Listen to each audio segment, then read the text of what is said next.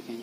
चलिए आज हम लोग इस वीडियो के माध्यम में ड्रिलिंग मशीन में कैसे हम ऑपरेशन करते हैं, जॉब को कैसे मार्किंग करते हैं, सबसे पहले उसके बारे में हम लोग जानेंगे, सीखेंगे। ठीक है, तो ये हो गया आपका एक जॉब का टुकड़ा है। इसमें हम लोग को इसमें बहुत सारा हम लोग इसमें क्या ड्रिलिंग कर सकते हैं। तो सबसे पहले जैसे इसको ड्रिलिंग करेंगे तो एक हम लोग क्या करेंगे, इसे सेंटर मिलाएंगे। एक सेंटर मिलाएंगे, स्क्राइबर के तरह सीधा लकीर भी खींचेंगे, इधर लकीर भी खींचेंगे। बीच में मान लीजिए जहां सेंटर रहेगा इस यहाँ पर एक पंचिंग लगा देंगे, डॉट पंच के माध्यम से थोड़ा इसमें गड्ढा कर लेंगे, निशान बना लेंगे। उसके बाद क्या करेंगे हम लोग, ये जो आपका पिलर ड्रिलिंग मशीन है, पिलर ड्रिल मशीन है, इस मशीन में हम लोग इसको क्या करेंगे, जो ये आपका मशीन हो गया, ये आपका वार टेबल हो गया। वार टेबल में हम लोग क्या करते हैं, दो टी बोल्ट के द्वारा क्या करते हैं, इसको हम लोग इस सिंपल मशीन भाई को इसमें हम लोग क्या करते हैं, क्लैंप कर देते हैं। ठीक है, क्लैंप कर देते हैं। क्लैंप कर देने के बाद क्या करते हैं, इसको हम लोग इस जगह में इसको हम लोग यहाँ पर क्या करते हैं, जब को बांधते हैं।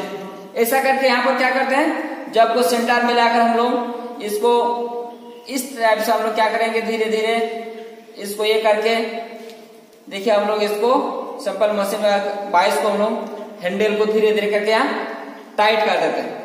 टाइट कर देने के बाद इसको अच्छा से टाइट करना पड़ता है। और कभी भी हम लोग ये करेंगे तो इसको दस्ताना लगाना चाहिए, लेकिन ठीक है, इसको हम अभी ऐसे आप लोगों को समझा दे रहे हैं और कैसे प्रैक्टिस किया तो दिखा दे रहे हैं। ठीक है, इसको हम लोग अच्छे से टाइट करते हैं। टाइट करने के बाद इसको जहां पर सेंटर रहेगा उस जगह में ये आपका ड्रिल जो है, ये ड्रिल चक है। ठीक है, ये ड्रिल चक है।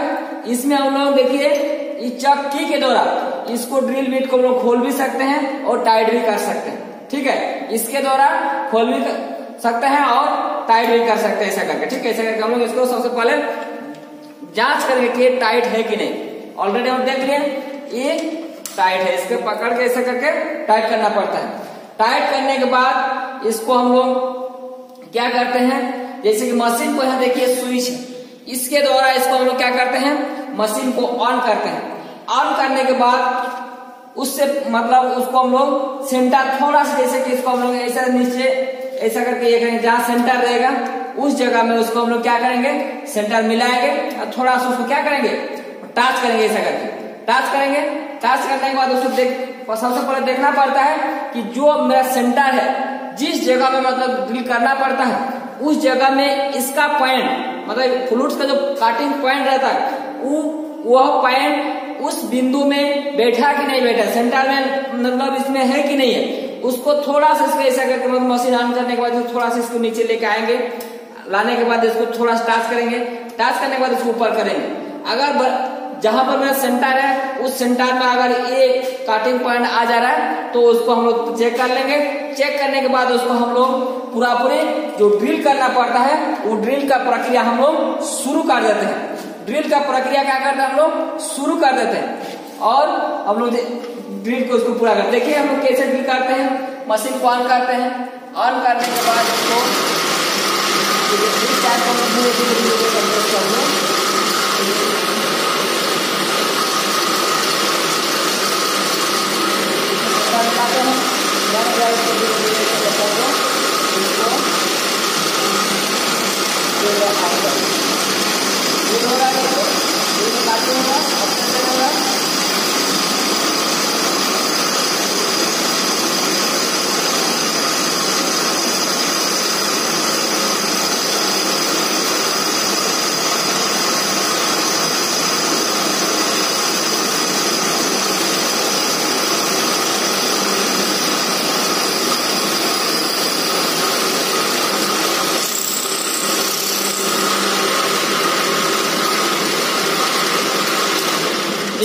एक हम लोग काटिंग कर लिए, एक ड्रिल हो गया। इसको हम लोग क्या किए, धीरे धीरे हैंडल को पकड़ के इसको हम लोग पूरी ड्रिल कर लिए। पूरी क्या कर लिए, हम लोग ड्रिल कर लिए।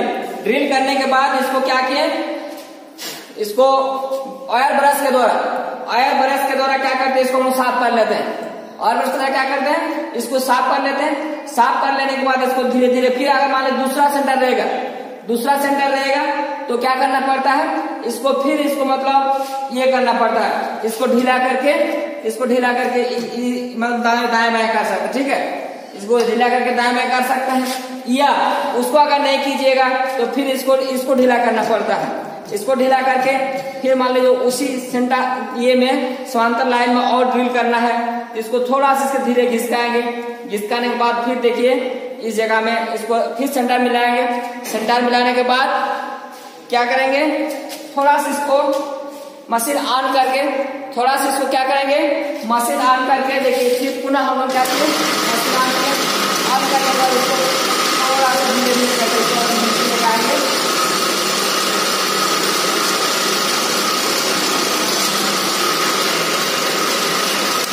मशीन को हम लोग ऑन किए, थोड़ा सा देखिए सेंटर थोड़ा सा टच किए, ताकि थोड़ा सा टच करने का मतलब क्या है कि इसमें थोड़ा सा निशान देखेंगे कि उसी सेंटर में मिला है कि नहीं।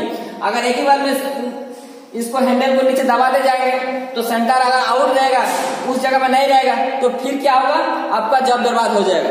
आपका जब बर्बाद हो जाएगा, उस सब से बचने के लिए क्या करना पड़ता है, थोड़ा सा टच करके उसको देख लेना पड़ता है कि सही जगह में मेरा ड्रिल हो रहा है कि नहीं हो रहा है। अगर हो रहा है तो पुनः इसको क्या करना पड़ता है, मशीन को ऑन कर दीजिए। ऑन करने के बाद ड्रिल को पूरा कीजिए।